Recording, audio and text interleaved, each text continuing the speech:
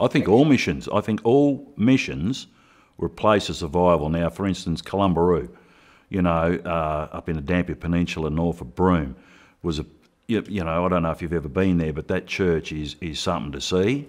I think some monks went there first, and that was a place where they settled, and people came from everywhere to be a part of that community.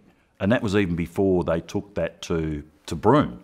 Every time I look at a place like that, or even our area, I think the missionaries was a draw card for people to go for a few things: education, health, well-being, all those types of things. I think was really good from them.